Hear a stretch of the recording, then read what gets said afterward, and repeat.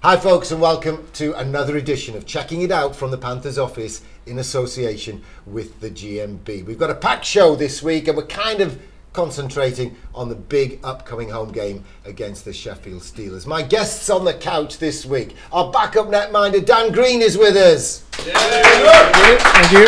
And our number one and the league's number one, Mika Viekman, is with us. And up on the gallery, Eddie's going to be joined later by Steph Litchfield from the Timekeepers bench and Mark Levers, now at Peterborough, but a long-standing Panther, and he was here for that big brawl, so we'll be talking to him about that as well. We've also got John and Elizabeth, special fans, because they're die-hard Panthers fans, and you live in Sheffield. No, there's no need to look at me like that, John. You know, we have sympathy for you. Now, before we start talking ice hockey, I thought we better get out of the way, early doors, the Grimaldi Joker moment of the week. We've got some nominations for that. Have you got any nominations for the Joker of the week, Mike? No, I think Linger is a good one every week. Yeah. Or how about the fire alarm What happened with the fire alarm? in Edinburgh when we had to evacuate the hotel and stand outside in the freezing cold for 30 minutes? I bet you Linger did that as well. Probably. Well, he didn't come out. He just stayed in his room. All right, we've got a couple of nominations for it. I think it was Colin Smith sent your email. Yes, Colin, you're going to get your way in a moment. But first, during that game, I was watching the web streaming, and Derek Riley, remember him, John, from the Murrayfield Racers days? Derek Pecker Riley doing colour commentary, kind of. And I heard the little off microphone exchange where the fan said, would you sit down? No, I won't sit down. Can I ask you to sit down? No, you can't even ask me to sit down, which was tickling me as well. On the way into here to film today, parked up at traffic lights at a place called Asian Corner. Do you know where Asian Corner is in Nottingham? No idea. No, you wouldn't know. Dan, do you? No, I don't know. It's where there used to be a school on one corner, a church on one corner, a pawn shop on the other, and a pub. So they call it Asian Corner, as in school for education, church for salvation, Okay. the pub for damnation, and I think the pawnbrokers was destitution or whatever. Anyway, a couple of guys go over to one of those paraphernalia shops just as it's opening. I've never seen a rat this big. Big rat. Honest, it looked like it played for the Sheffield Steelers. It was a big rat. And it was on the pavement. So these two guys, who looked like they'd had a breakfast of Stella, Nice. and the guy opens, he said, there's a rat. So three of them now are standing around this rat on the street. And I'm at the traffic lights thinking, how is this going to pan out? The rat's running around. No one does anything to the rat till the little guy out the shop decided the best way to deal with it was to tell it politely to go away with hand gestures. So you ended up with three guys running around the street with this rat, and they're all going... The rat didn't go anywhere, but I'm getting it. I'm getting the Grimaldi this week because, not for the first time, Mika, I apologise. You don't even look like you've driven a Formula One racing car. You don't look like you've got Formula One racing champions money in the bank. But not for the first time last week, I called you Mika Hakkinen. I actually heard that. My wife was not happy. She can have the real bouquet later in the show, but I'm claiming the Grimaldi one. I think it was Colin Smith pointed it out. I'm sorry, Colin. I'm sorry, fans. Love you watching us, love you listening to our commentaries. I think it stems from my radio days, Dan, when I was reading bulletins 10, 12 times a day, Saturdays and Sundays, and obviously they played the races, the Formula One races took place. And it's the only other time I've come across the word Mika, you know. Although looking at your shirt today, oh dear. It's a bit early for that, isn't it? Oh dear. No. Okay. We got snow back home. There's no snow here, so I gotta get in the mood. Of course you got snow back home. You come from a Scandinavian country. Yeah. You don't get snow here? Where a very famous Formula One racing driver comes from. I might wonder who that is. I am trying to call him Viekman, honest, every time. I actually went through a whole commentary calling him Viekman. I was very proud. Dan, Sheffield this week. Cardiff before that, but let's talk about Sheffield this week. There's an atmosphere in the dressing room already. Yeah, I think we've had two great results against them so far, but then they had good results in the cup against us. So, I'm sure it's going to be a packed house again. It's going to be a huge battle they've had. They didn't have a great weekend, so they're going to be looking to bounce back. And obviously, with our loss, we're looking to bounce back. So, should be a really good, physical, exciting game. Yeah, Mika, the crowd already mentioned there by Dan. I think as we're recording, we've got about 150, 120 seats in the away section, and then just a few dozen in the Nottingham sections. The mixed block, block 3, is nearly all Nottingham fans now. So it's going to be the biggest Nottingham support you've had in your brief but successful, and we hope it continues that way, Nottingham career. The noise is going to be quite big this weekend. Oh, I love it. Obviously, the previous games against Sheffield has been great atmosphere, and it's been fun to play. And yeah, it's definitely helping us too. You know, it's way easier to play and you know, stay in the game. But it's the big thing, isn't it? One game at a time. So how do you play it one game at a time? Because your next game is the top of the table clash at Cardiff. Well, I don't play one game at a time. I play one shot at a time in the game. So, and that's the approach you gotta have as a goalie. You can't think too much ahead. Yeah, yeah. And is he rubbing off on you? You know, you had Craig Kowalski for a few years. You've had other goalkeepers as well. You were at Sheffield. Yeah. So you had some big names in nets in Sheffield.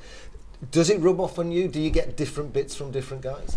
Yeah, I mean, like you said, I've been lucky to have some great partners, you know, my whole career at different places, and obviously, you know, Mika's right at the top of that list. But yeah, definitely, you know, things you pick up off the ice, but, you know, techniques, habits on the ice, different ways of making saves, different ways of preparing, you know, we try and help each other. And, you know, if there's a new kind of thing out, you know, you have a look at it and look at other goalies' techniques, and, you know, you just try and take a little bit from everyone and things that work for you. And in this league, and all 10 teams do it, the goalies look after yourselves, don't you really? I mean, we don't have the big coaching staff, but Mika told us last time he was on checking it out that when he was in the NHL, they told him to play a particular way, and that didn't particularly suit him.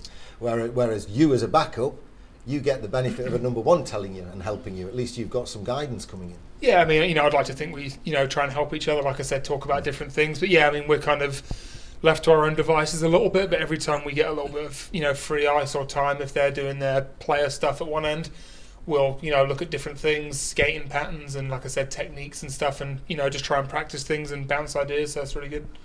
Cardiff, it's going to be a sellout. If the fans haven't got a ticket, I think the advice is don't travel to Cardiff. I don't think you'll be getting in there. It only holds 2,500, whatever, thousand. So that'll be a big atmosphere. We know it's going to be a big atmosphere here. How did it compare in Edinburgh last weekend? Well, I played in Slovenia last year. We had maybe 50 persons, 50 people at a couple of games, so I'm used to that. But it was quieter in Edinburgh. No, it was louder in Edinburgh. No, it was quieter in Edinburgh than it is here, and it will. Oh yeah, absolutely. But it was still a pretty good atmosphere because our fans, they were pretty loud, and obviously Edinburgh fans are one of a kind. So yeah, I mean, you could still hear them. Yeah. Okay, and Dan, that must have been a tricky debut for new signing Kyle Hardy. I mean, he made the effort to get here. We made the effort in the office to sort things out so he could come in and play in that game. But I did warn him on the phone that when he gets into the Edinburgh rink, close your eyes and imagine the opposite. That's what you'll normally be playing in. Yeah, I mean, it was obviously great of him and, you know, you guys to rush him in. He literally got off the plane, short flight, I think, and came in and played. He did great, you know, he was on the power play straight away, and he was, you know, he's obviously a really good skater and, you know, offensive style player. So, yeah, I think a few of us said to him, don't sort of judge the whole league and the season by what you see. But, you know, just like Mika said, he's played in, you know, France and Sweden. He's seen all kinds of different rinks. So I don't think it was a huge shock to him. But I thought he had a great weekend, and hopefully there's more to come. He's busy with the boys at training all this week, Kyle Hardy, but we took time out to grab a few words with him to gauge his reaction to his arrival with your GMB, Nottingham Panthers. Kyle Hardy, welcome to Nottingham. You had a quick fire introduction at Merrifield. How was that at the Big Edinburgh rink? The Big Edinburgh rink was all right. You know, it seems like a great group of guys. Yeah, it was, you know, I was welcomed right away. So the rink wasn't exactly packed, but we saw our fans there and they were loud, and it's a good thing they were there. So, you know, it's good to get 2 points on a road trip like that. We would have wanted 4, but, you know, we'll build on that. Well, that rink might not have been packed, but Saturday in Cardiff, it'll be sold out for Nottingham going there, top of the table clash. And then you're coming home to face our biggest rivals, our biggest enemy, the Sheffield Steelers. And that'll be sold out as well. So 2 sellout crowds coming up for you in games 3 and 4. Well, I like big games. I like big crowds, so that'll be fun. I'm really looking forward to it. Just put in the work this week and get ready for those 2. Now, you come to us from the Allsvenskan in Sweden. That's their second division, in effect, second tier, but it's very skillful. It's a very fast league. Yeah, very fast. I was really impressed. You know, they're really deep benches. They play 4 lines, and yeah, it was a good league. You know, it's all hockey there, and I had fun. We had a good group of guys, but and before that, Kyle, you were in France, and a couple of former Panthers players crossed your path. Yeah, I've heard. Yeah, I remember Doucette. I played with Marty Gascon. He was a captain of mine my first year in the league. So he told me great things about Nottingham and the organization, the fans too. So it's pretty easy to sell me on it. Last question for you for now. You're looking forward to the first encounter against Sheffield in front of a packed Capital FM arena? I am. I want to see these fans in full force, so I'm looking forward to it. That's Kyle Hardy on his first visit, and he came in and tidied up the last of the paperwork and what have you. And they do say that good things come in small packages. He's not the biggest defenseman, but he's got great feed. And one of those that recommended him to us was Marty Gascon, who was a bit of a fan's favourite during his short time with the GMB Nottingham Panthers. Another former favourite of the fans was local lad Mark Levers. He and timekeeper Steph Litchfield, John Edley and fiancée Elizabeth will be with Eddie on the Chicksammit Gallery coming up right next on Checking It Out with the GMB, straight after this ad break.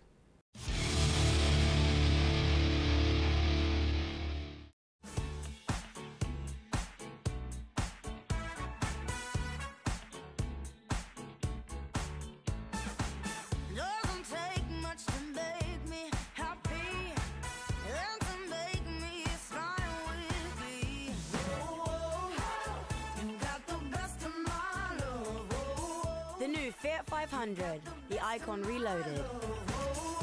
In Fiat showrooms now.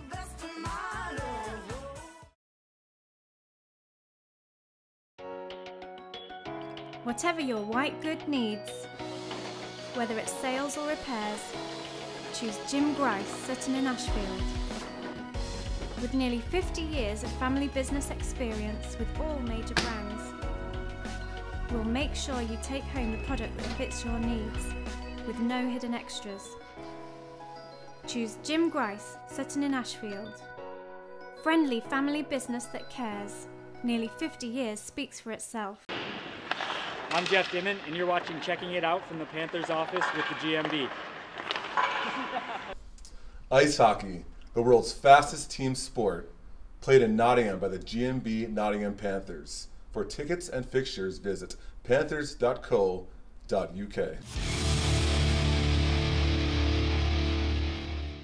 So we will be playing Sheffield this Sunday, and we're going to talk about Sheffield-related things with the Panthers. And first, Steph Litchfield, kick us off.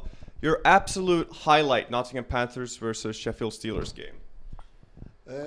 It's fashionable, I think, for everybody to say, oh, the bench clearing brawl, which was a big highlight, let's be fair. But there was another game a couple of years later, end of season playoff game. I don't know if Mark might remember this. We'd had a pretty bad season. We got Sheffield down here, we beat them 8-2, and the game just basically degenerated into fight after fight after fight as we took out a bit of retribution, I think, for the bad season that we'd had. And a succession of match penalties at the end. That was a pretty good night. Would you say that kind of rivalry is still very much alive today? Oh, it's still obviously a very big rivalry. I mean, this Christmas with the two games, there'll probably be 15,000, 16,000 people will be watching the games over the 2 days. There'll be a brilliant atmosphere. So yes, it's still a pretty big rivalry, I would say, yes. Now we're going to talk to Mark Levers. You obviously played plenty of years with the Panthers, and you were there at the bench clearance as well, and you were one of the younger guys. Could you tell us what happened from your perspective? Like I say, it was a while ago. So the main thing was I remember standing next to PC Druin, and it was literally, obviously it kicked off, and we literally looked at one another, and I can remember his face now. He looked at me, I looked at him, and we were just, what do we do now? And obviously the benches started going, so we jumped on. Like I say, I'm a child at the time, basically, so gum shield in, tightened the chin strap up and just jumped on. But I was just talking to Gary about it there, and I didn't really have to do much anyway, because poor lady had hold of Ash Tate and myself and kept us away from trouble, until Barry obviously decided he needed some help, and I do not know why the heck he asked me to jump in front of Allison, but I used my face as a shield for a little while. Damaged his knuckles just enough for Barry to get a rest in. So it was fun. Plenty of good memories from there. Obviously, you played Sheffield other times as well. Could you tell us something that's really stuck in your memory from those days? Well, generally it was a war. Every week that we played each other, it was a battle. So I think they say it's still a rivalry nowadays, but back then it was a little bit more fighters based. I say with Barry and so on throughout the teams. Now it's a little bit more skilled and things like that. But back then, I think memory-wise, obviously other than the fight, it was always the victories. And I do remember my only hat-trick being against Sheffield. So that is pretty fantastic. Quickly before we move on to our other guests, score prediction for this Sunday. Oh, that's a good one. I'm going to say 5-2 Panthers. Mark? 3-1 Panthers. 3-1 Panthers, so 2 points for the Panthers, according to our guests here. Now we're going to go to my right, where we're going to meet the Edleys, John and Elizabeth. Now, we can see you're all kitted out with the Panthers fan stuff, but you do live in Sheffield. Is that correct? That's correct, we do, yeah. How does that work? Because, you know, you're kind of on enemy territory over there. Always in enemy territory. My best friend is a Steeler, and he took me to my first game on the 26th of August 2000. It was a pre-season friendly, and I sat with the Steelers for one period, got up, moved over to the Panthers, and been there ever since. Now, we got to ask Elizabeth, you obviously, your fiancés, and how did you get into hockey? Was it through your fiancé? It was through John, yes. Took me to my first game. Absolutely loved it down at the Ice Centre, and I just couldn't believe the atmosphere there. It wasn't against the Steelers. It was against another good team. But then he took me to a Steelers match. I'm like, I'm going again. I've got to keep going again. Yeah, I've got to keep beating them. That sure is. And you guys been following the Panthers this season, am I correct? Oh, yeah. Your favourite players? Favourite players this year, I do like Cam, the way he energises the team, fantastic. Andy Bombach's fantastically skilled, as skilled as I've seen in a long time playing for the team. So, and we've got a fantastic netminder. What about you, Elizabeth? Who's caught your eye? It's going to be the netminder. Definitely, because that's the game, isn't it? Yeah, yeah, that's right. Yeah. So what are you expecting from this Sunday? Exactly, as Mark said, a war. I think we're going to expect a war. Yeah, absolutely. I think there's unfinished business between Cam and Fitz. I think that'll come out a little bit more. Plus, there's a few more scores to settle out there. We need clattering around our ice a bit more. All right. Thank you for talking to us. And now we're going to go through a small ad break. Over to Gary back on the couch.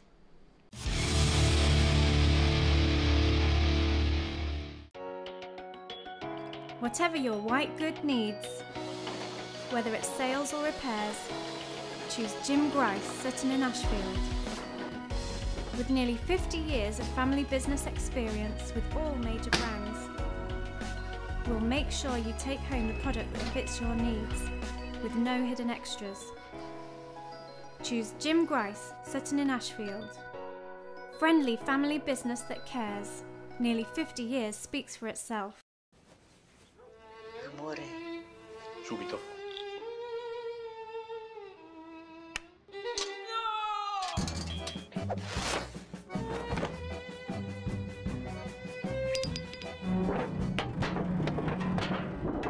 Say hello to the all-new Fiat 500X. The Italian crossover, ready for action in all Fiat showrooms from April 24th.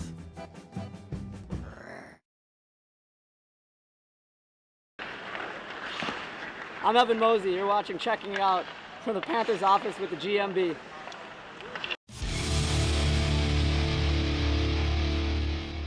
Checking it out with the GMB from the Panthers office, and some good stuff there on the gallery with Eddie and the gang. Also good stuff coming out this week at the Sheffield game. The calendar is launched. It's action on one side as usual. It's beefcake on the other side. It's 12 quid each. But if you buy it with a yearbook, and someone you know must want a yearbook for a Christmas present, we'll do both for 20 quid from the East Midlands train sponsored VIP desk in the foyer. So the calendar is going public, and Mr. August and Mr. July are with us right now. Dan Green, you're on in July. Let's just find that one. and have a look. And on Panthers radio this week, Cam Jansen was telling me that we're a really tight-knit group of players in the locker room this week, as you can see. That's tight. See that, Elizabeth? Lacko. That's Mr. too August. tight. That's tight, isn't it? That's too tight. You think that's too tight? No. What do you mean? You're just teammates. You know. See? It's not too tight. You got a big game in Cardiff and a big game against Sheffield. But then we come to Elizabeth, Mr. August. Boom. What are you doing there? Pull-ups. Beefcake. Yeah. Tight. All right, mate. That's like me. No, it's not. Calendar's on sale Sunday. Huge game. We've been talking about it. You never know what's going to happen in a Nottingham-Sheffield game. Dan, you might have been back up in my favourite Nottingham-Sheffield game. But you might have been with Sheffield. Okay. Were you in the cup final in 2004? No. That was before your time. That was before I was even in Sheffield. Yeah, I was in. That's my favourite, because I think, you know, we always savour the wins against the likes of Sheffield. But when you win the cup on their ice and you do it in overtime in sudden death, and the sweet. big chunk of it goes quiet, and just that little corner, that corner up there is going berserk, that's as sweet as it comes. That's pretty special, yeah. Rivalries like ours, have you come across them elsewhere around the leagues? Are there big rivalries? Yeah, I mean, in Finland there were some big ones. When I played in Jokerit, played IFK, it's from same city, it's a pretty big rivalry. I played an outdoors game too against them, so yeah, so it's a bit like Bracknell versus Basingstoke, isn't it? Similar, yeah. I heard that's pretty big these days. It was always Bracknell and London back in the day in the Super League, but yeah, I guess Bracknell, Basingstoke, they're the two, or Bracknell, Guildford, they're all quite close. A lot of those the big teams. one originally with the Panthers used to be Nottingham against Streatham, because when Panthers first got going again, Streatham was the team they couldn't beat. Yeah, and you know, they had the likes of Gary Steffen playing for Streatham and Gary Brine in goal. Yeah. And some big guys and what have you. You know, Gary Brine, he was a goalie like you two. Bracknell as well. He slipped over and fell backwards and broke his neck at training. He didn't know. He played on. He just broke broke his, old school, old school, old school. Will it be old school this Sunday at home to Sheffield? Yeah, I think so. I mean, I say it's always a war against them. You know, whatever occasion, League Cup, their rink, playoffs, our rink. You know, we always want to beat them. So yeah, I think it will be pretty physical, and I think the team that's sort of, you know, the aggressor and more physical and things will probably be the winner. It normally is. Yeah, they hit the checkbook again this week, trying to change up and the coach. I don't know what he hit, but he got going on them, didn't he? After last weekend. I heard a little soundbite of of an interview after the game. Obviously, you know, like we were talking about before, they've obviously lost a couple of games, so I'm sure he's, you know, trying to get a reaction out of them. And you know, they've brought a guy in. I've heard his name before. I don't know too much about him, but I think he's quite a big physical presence. So yeah, I'm sure he's trying to sort of kickstart the team and get them back on the push for the league. So it should be interesting. Yeah, a couple of teams were chasing Desbian, I think his name is. I know he was on our radar in the summer and what have you. But you watch it all from the back, Mika. One last word from you. Are you happy with what you're seeing as you look down the ice? Oh yeah, I mean, we're improving every week. I think last couple of games, really good defense. Guys are blocking a lot of shots. That didn't happen that much in the start of the year, so I think we're going the right way all the time. So yeah, I'm happy with it. And you know what to expect in Cardiff. You've been before. That's the tight rink. I would imagine the bigger ice surface is more difficult to cope with when you're a goalkeeper than when it gets a bit smaller. I mean, you got to be ready all the time when it's a small rink. Obviously, Cardiff is a good team in their rink, a better team in their rink than on the road. So yeah, we got to be really careful there and just play the same way we've done the last couple of games there. All right, thanks for joining us. One last thing before we go, we must mention the Flower Vision Bouquet of the Week award, and we must thank Flower Vision as well, because this game on Sunday was originally slated to take place on Saturday, but then a group called Mumford and Sons came in and took the date away from us, so we had to flip it, and we flipped some other fixtures as well. And to be fair, thanks to Coventry and Cardiff who played ball as well, so we've ended up with a Sunday game rather than a midweek game, and we will be doing the Flower Vision on Sunday after the game during the Man of the Match ceremonies. Earthing Services are sponsoring the game. The Flower Vision Imaginary Bouquet of the Week, well, we nearly shared it, me and Michelle, for putting the effort in and getting Kyle Hardy in so quickly, but then the same person that nominated yours truly for not knowing the name of our goalkeeper, do know it, just slipped out wrong. Also nominated Stevie. Apparently one of the women in the crowd got hit with the puck. Oh, yeah. And speaking of the Flower Vision bouquet, Stevie made sure a bouquet was passed back to her. So big bouquet to Stevie. Your missus will want to know why she doesn't get one, but big bouquet to Stevie for helping us to appreciate our fans to the extent that you did. Mika, Dan Green, Mark Levers, Steph Litchfield, John and Elizabeth, thanks for joining us on this week's edition of Checking It Out with the GMB from the Panthers office. Thanks for watching, and thanks for watching the GMB Nottingham Panthers.